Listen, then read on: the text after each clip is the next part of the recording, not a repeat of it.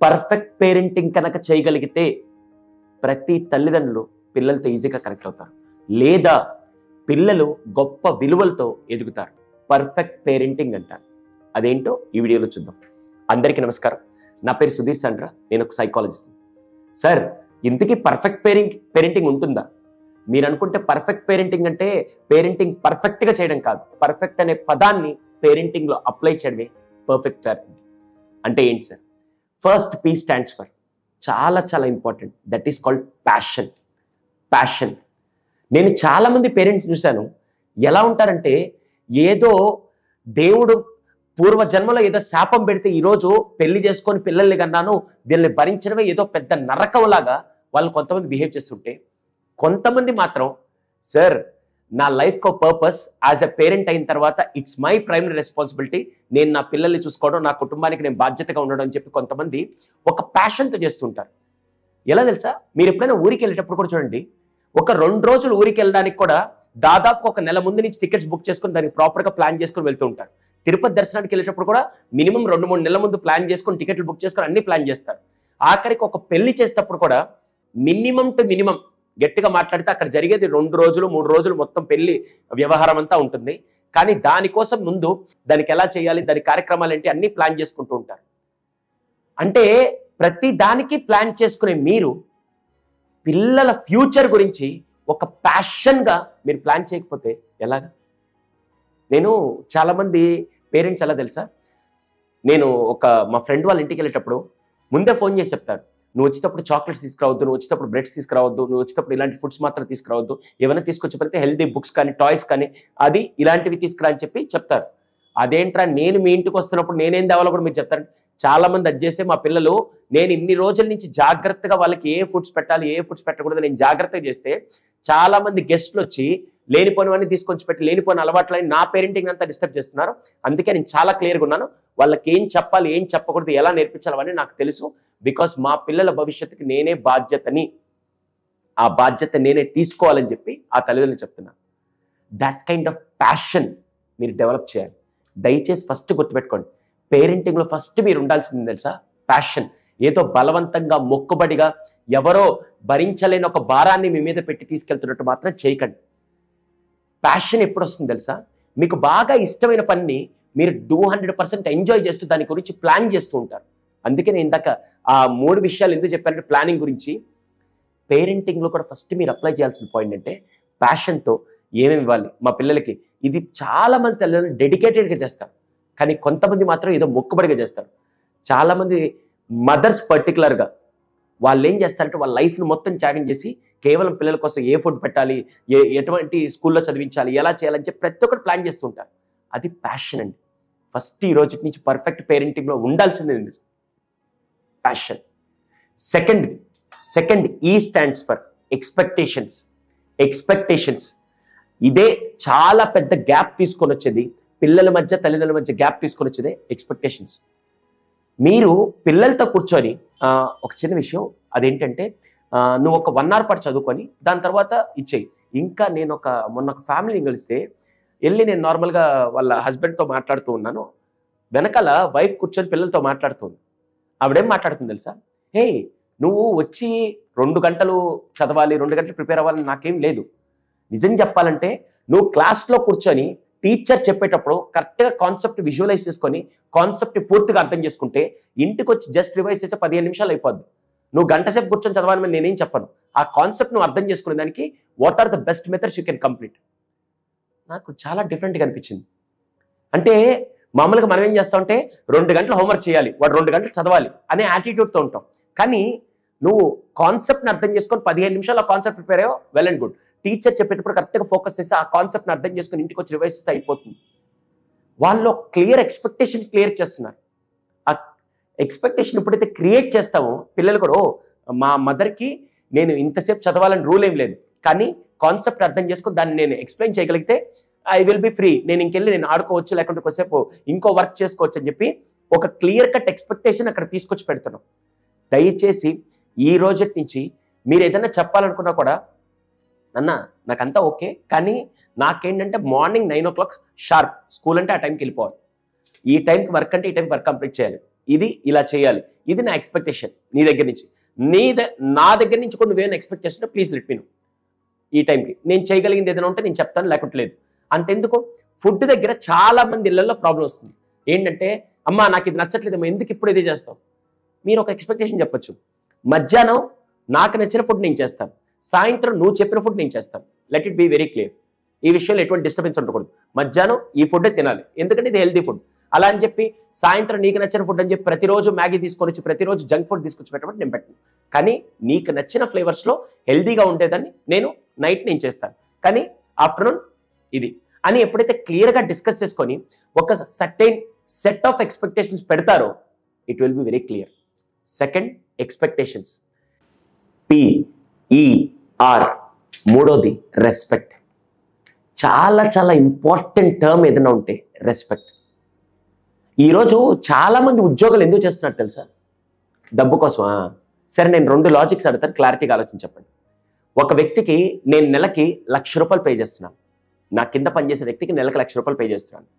కానీ అతన్ని సంబోధించేటప్పుడు, అతన్ని పిలిచేటప్పుడు, అతనితో మాట్లాడేటప్పుడు ఎంత హీనంగా ఎన్నిసార్లు చెప్పాలరా అర్థం కదా అని చెప్పి మర్యాద లేకుండా నార్మల్గా మాట్లాడుతూ ఏరా లేకుంటే ఇత్తారా అని చెప్పి ఒక డిఫరెన్స్తో ఇలా మాట్లాడుతున్నాను.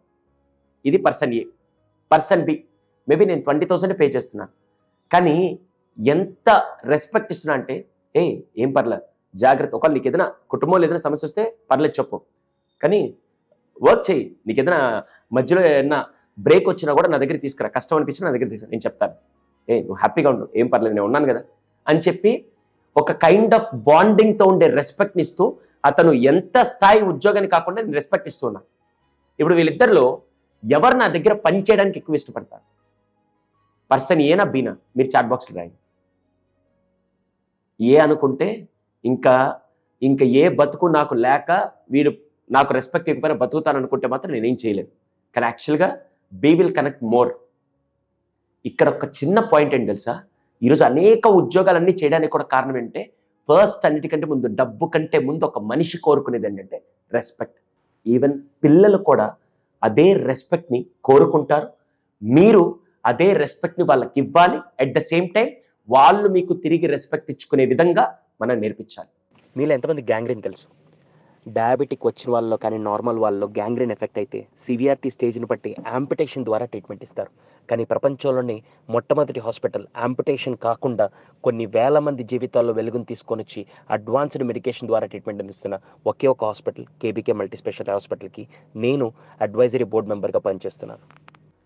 రెస్పెక్ట్ చాలా ఇంపార్టెంట్. నేను మొన్న కాలేజ్కి వెళ్ళానండి. ఆ కాలేజ్లో ఇదే చెప్పాను.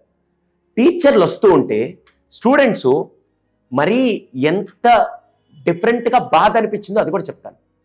ఇంతకు ముందు రోజుల్లో మా జనరేషన్, మా ముందు జనరేషన్ వాళ్ళు ఇప్పటికీ టీచర్ వస్తుంటే మేము ఒక గొప్ప స్థాయికి వచ్చినా, ఎంత సంపాదిస్తున్నా, ఎంత నెట్వర్క్ ఉన్నా, ఎంత తోపులమైనా కూడా టీచర్ వస్తున్నట్టు ఇప్పటికీ తెలియకుండా గౌరవం ఇచ్చేస్తాం. పెద్దలు వస్తున్నట్టు గౌరవం ఇచ్చేస్తాం. ఇప్పుడు నేను మొన్న కాలేజ్కి వెళ్ళి నేను ఆ సార్లు వాళ్ళు నడుచుకొస్తుంటే మిగతా స్టూడెంట్స్ ఎదురొస్తున్నా కూడా అసలు అక్కడ నిలబడింది ప్రిన్సిపల్, హెచ్ఓడియా ఏమీ లేదు, కామ్గా వెళ్ళిపోతున్నారు. అంటే అటువంటి రెస్పెక్ట్ నేచర్ లేకపోతే వాళ్ళు రేపు సమాజంలో ఎలా ఉంటారు? దయచేసి ఈ రోజు నుంచి మీరు వాళ్ళకి రెస్పెక్ట్ ఇస్తూనే అవతల వ్యక్తికి రెస్పెక్ట్ ఇవ్వడం ఎంత ఇంపార్టెంట్ అనేది కూడా మీరు పక్కన వాళ్ళతో ఎలా బిహేవ్ చేస్తారో దాన్ని చూసి వాళ్ళు నేర్చుకుంటారు. So most important respect. PER. Next 4వది అన్నిటికంటే ముఖ్యం, friendly. F stands for friendly. నేను చాలా ఈ మధ్య కార్పొరేట్ రియల్ ఎస్టేట్స్ కానీ, లేకుంటే కార్పొరేట్ కంపెనీస్ కానీ, లేకుంటే కాలేజ్కి వెళ్ళి ట్రైనింగ్ ఇస్తున్నప్పుడు అక్కడ నాకు బాగా నచ్చిన విషయం ఏంటంటే, కొంతమంది మేనేజ్మెంట్ వర్క్లో చాలా స్ట్రిక్ట్గా ఉంటారు, వర్క్ అయిపోయి బయటకు వచ్చిన తర్వాత చాలా ఫ్రెండ్లీగా ఉంటారు. అసలు వాళ్ళు చెప్తారు, మా సార్ అంటే చాలా ఇష్టం సార్, వర్క్ మాత్రం తాట తీసేనా పని చేపిస్తారు. వర్క్ అయిపోగానే ఏంటి ఈరోజు ఈవినింగ్ ఎక్కడైనా చిల్ అవుట్ అవుదాం, ఎక్కడికి వెళ్దాం, let's have some fun time అని చెప్పి మాట్లాడుతుంటారు. ఏదైనా కష్టం వచ్చినా వచ్చి చాలా ఈజీగా షేర్ చేసుకునే విధంగా. కానీ మళ్ళీ వర్క్లోకి వచ్చారా సింహంలాగా ఆ పని చేసేంత వరకు వెనకబడి పరిగెడుతూ ఉంటాడు. అలా ఫ్రెండ్లీగా చాలామంది ఏంటంటే ఒక రూల్ బుక్ లాగా పేరెంట్స్ ఇది చెయ్యి, ఇలా చెయ్యి, అసలు ఇంకా ఎవరికైనా చెప్పొచ్చు కానీ మా నాన్నకు మాత్రం చెప్పలేవు, మా అమ్మకి నేను మాట్లాడలేదు అని చెప్పి రెస్ట్రిక్ట్ చేసే విధంగా మాత్రం ఉంచకండి. వీలైనంత వరకు ఓకే నాన్న యాక్చువల్గా ఫ్రెండ్స్ అందరూ బయటికి వెళ్తున్నారు, వాళ్ళతో కలిసి వెళ్ళొచ్చా లేదా, మేబీ వీళ్ళు ఒక రాంగ్ స్టెప్లో వెళ్తున్నారు నాకు అనిపిస్తుంది, ఇది వెళ్ళడం రైటా రాంగా అని డిస్కస్ చేసే ఒక స్పేస్ ఇచ్చే విధంగా ఫ్రెండ్లీగా ఉండండి. అలా అని చెప్పి ఫ్రెండ్లీ అని చెప్పి నువ్వు హోంవర్క్ చేయకపోయినా పర్లా, నువ్వు క్లాస్ వర్క్ వెళ్ళకపోయినా పర్లా, కాలేజ్ బంక్ కొట్టిన పర్లా, సినిమాలకి వెళ్ళినా పర్లా, నువ్వు చెడిపోయినా పర్లా అనే ఫ్రెండ్లీ నేచర్ మాత్రం ఇవ్వకండి దయచేసి. అందుకే మీకు ఇందాక ఎగ్జాంపుల్ చెప్పింది, స్ట్రిక్ట్గా ఎక్కడ ఉండాలి అక్కడ ఉంటూ ఫ్రెండ్లీగా ఎక్కడ కనెక్ట్ అవ్వాలి అక్కడ చూసుకోండి. ఈ రెండిటికి చాలా థిన్ లైన్ ఉంటుంది, అది మాత్రం అబ్జర్వ్ చేయండి. Okay, F stands for friendly. Next ఈ అన్నిటికంటే simple important thing enthusiasm. Enthusiasm. చాలామంది పేరెంట్స్ ఆఫీస్ నుంచి ఇంటికి వచ్చినప్పుడు ఎలా ఉంటుంది తెలుసా, మొత్తం ఇంకా ఎనర్జీ అంతా డ్రైన్ అయిపోయి ఇంకా ఏమీ లేదు. అసలు పిల్లలతో కనెక్ట్ అయితే ఫస్ట్ ఉండాల్సింది తెలుసా, ఎనర్జీ, ఎంతూజియాజం. మీరు చిన్నప్పుడు ఎప్పుడైనా చూడండి, పిల్లడి దగ్గర సూపర్ ఎనర్జీ ఉంటుంది.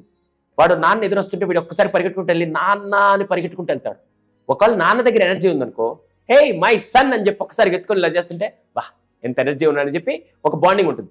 అలా కాకుండా వాడు ఎదురొచ్చేటప్పుడు హే ఎవడరా నువ్వు ఎందుకు ఇంతలా ఎంత అంటే వాడు అనుకుంటాడు, నా దగ్గర ఇంత ఎనర్జీ ఉంది, మా నాన్న దగ్గర ఎనర్జీ లేదు, మా అమ్మ దగ్గర ఎనర్జీ లేదు, అసలు నేను వీళ్ళకే పుట్టానో పైనుంచి అడన పట్టానని చెప్పి అర్థం కాదు. ఫస్ట్ బాగా గుర్తుపెట్టుకోండి, మీరైనా ఎవరితో ఫ్రెండ్షిప్ చేస్తాడు, ఎప్పుడు డల్గా ఎనర్జీ పోయి మూల కూర్చొని అసలు మాట్లాడకుండా ఏదో కోల్పోయిన వ్యక్తిలాగా కూర్చొని ఫ్రెండ్షిప్ చేస్తారా, లేకుంటే ఎంతూజియాజంగా జోష్ఫుల్గా ఉండే పర్సన్తో? దయచేసి పిల్లలు మీ దగ్గర నుంచి కోరుకునేది ఆ ఎంతూజియాజం, ఆ ఎనర్జీ. ఎంత కష్టాలు ఎంత నష్టాలు ఉన్నా పిల్లల దగ్గరికి వచ్చేసరికి ఆ స్మైల్, ఆ ఎంతూజియాజం ఖచ్చితంగా ఉండాలి. ఈ stands for enthusiasm. Next letter C. పర్ఫెక్ట్లో next letter C. ప్రపంచంలో ప్రతి సమస్యకి సొల్యూషన్ నాకు తెలిసి ఈ సి లెటర్. అర్థం కాలేదా? ఓకే, మారుస్తా. ప్రపంచంలో ప్రతి రిలేషన్కి సొల్యూషన్ ఈ letter C. రిలేషన్కి solution, yes, that is called communication. Communication. మామూలుగా నాకు చిన్నప్పటి నుంచి నేను చేశాను ఆ తప్పు, మా పేరెంట్స్ చేశారు, చాలామంది చేస్తూ ఉండేది ఏం తెలుసా, గొడవ పడినప్పుడు మా అమ్మ ఏమంటుంది తెలుసా, నేను నీతో మాట్లాడనురా. మా నాన్న వచ్చి అలా చేయకూడదురా, ఫస్ట్ మాట్లాడాలి, మాట్లాడకుండా ఉంటే ఇంకా చెప్పాలంటే వైఫ్ అండ్ హస్బెండ్ ఏం చేస్తారు తెలుసా, గొడవ పడినప్పుడు నేనుగా నీతో మాట్లాడను కానీ నువ్వే ఫస్ట్ వచ్చి మాట్లాడాలి. అదేం లాజిక్ నాకు అర్థం కావట్లేదు. నేనుగా మాట్లాడను, నువ్వే వచ్చి మాట్లాడాలి. ఇది కమ్యూనికేషన్ అంటారా లేకుంటే ఏమంటారు నాకు తెలియదు. బాగా గుర్తుపెట్టుకోండి, గొడవ జరిగినప్పుడు ఏది జరిగినప్పుడు మీరు ఎప్పుడైతే కమ్యూనికేట్ చేయకుండా ఉంటారో ఆ ప్రాబ్లం ఎప్పటికీ సాల్వ్ అవుతుంది. ప్రతి ప్రాబ్లం సాల్వ్ అయ్యేది through communication or by dialogues ద్వారానే సాల్వ్ అవుతుంది. కానీ మనం ఏం చేస్తాం తెలుసా, ఈ 2 రోజులు మాట్లాడడం 3 రోజులు మాట్లాడడం దానివల్ల ఇంకా పెరగద్ది తప్ప, అలా కాకుండా కూర్చొని ఓకే ఐ థింక్ నువ్వేదో మిస్టేక్ చేసావు, దానివల్ల నేను అరవడం జరిగింది, ఓకే దీన్ని ఎలా సార్ట్అవుట్ చేయొచ్చు. మాట్లాడకపోవడం వల్ల ఏం జరగదు, మాట్లాడితే ఏమవుతుంది అని కమ్యూనికేషన్ జరగాలే కానీ కమ్యూనికేషన్ ఎప్పుడు బ్రేక్ అవ్వకూడదు. దయచేసి ఈ రోజు నుంచి పిల్లల దగ్గర మాట్లాడేటప్పుడు నేను నీతో మాట్లాడను, నువ్వు ఇలా చేసావు, 2 రోజులు మాట్లాడు 3 రోజులు మాట్లాడు అనే విషయాలు మాత్రం చేసి బ్లాక్ మెయిల్ హౌరా మెయిల్ లాంటివి పెట్టారా కొన్నిసార్లు అది ఇంకా డిఫరెంట్ సిచ్యువేషన్కి వెళ్తుంది. ఫస్ట్ కమ్యూనికేట్ చేయండి, ఎక్కడ మిస్టేక్ అయింది, ఏమైంది, ఓకే ఇది రిపీట్ అవ్వకుండా ఉండే విధంగా చూసుకో, but I love to the core, నువ్వంటే నాకు ఇష్టం అని చెప్పే విధంగా ఫస్ట్ కమ్యూనికేట్ చేయండి. Last and final letter in perfect parenting, that is T. Tea stands for time. Time. పిల్లలకి ఆస్తుల్ని సంపాదించిస్తున్న తల్లిదండ్రులందరికీ ఆస్తులతో పాటు వాళ్ళకి మీ సమయాన్ని ఇవ్వగలిగితేనే ప్రతి కిడ్ ఈరోజు కొన్ని ఇళ్లలో అయితే ఐ హావ్ సీన్ దాదాపుగా ఒక రూమ్ అంతా టాయ్స్తో నిండిపోయి ఉంటుంది. ఒక రూమ్ అంతా టాయ్స్తో నిండిపోయి ఉంటుంది. ఎంత టాయ్స్ అంటే లక్షలు పోసి వస్తువులన్నీ కొని తీసుకొని పెట్టేసి టాయ్స్ అన్నీ తీసుకొచ్చి పెడతారు. కానీ అదే తల్లిదండ్రులు టైం ఇవ్వలేని సందర్భాల్లో ఆ టాయ్స్ ఏం చేస్తాయండి? దయచేసి బాగా గుర్తుపెట్టుకోండి, పిల్లలకి ఫస్ట్ మీరు ఇవ్వగలిగింది రోజుకి మినిమం 10 నుంచి 20 నిమిషాలు, అర్ధగంట క్వాలిటీ టైం మీరు ఇవ్వగలిగితే పిల్లలు మీతో బాగా కనెక్ట్ అవుతారు. అది వాళ్ళకి వాళ్ళ లైఫ్కి చాలా బాగా హెల్ప్ అవుతుంది. పర్ఫెక్ట్ పేరెంటింగ్, TERFECT, 7 పదాలు. Perfect parenting. P stands for passion, E stands for expectations, R stands for respect, F stands for friendly, E stands for enthusiasm, C stands for communication, T stands for time. ఎప్పుడైతే ఈ 7 విషయాల్ని పిల్లల డెవలప్మెంట్లో పిల్లలతో connect అయ్యేటప్పుడు కరెక్ట్గా వాడతారో డెఫినెట్గా మీ parenting perfect parenting అవుతుంది. సో దయచేసి మీ ఎక్స్పీరియన్స్ని, మీ ఐడియాలజీని కూడా కామెంట్స్లో షేర్ చేయండి. మీకేమన్నా ఇంకా టాపిక్స్ మీద వీడియోస్ కావాలన్నా, సార్ నేను ఈ ప్రాబ్లంతో ఫేస్ చేస్తున్నాను అనుకునే విషయాల్ని కూడా కింద చాట్ బాక్స్లో కామెంట్ సెక్షన్లో మీరు రాయండి. నేను దానికి సంబంధించి వీడియోస్ కూడా చేస్తాను. ఒకవేళ మీకు ఈ వీడియో వేరే వాళ్ళకు కూడా ఉపయోగపడుతుందంటే మాత్రం దయచేసి ఈ వీడియోని అందరికీ షేర్ చేయండి. Thank you so much for watching.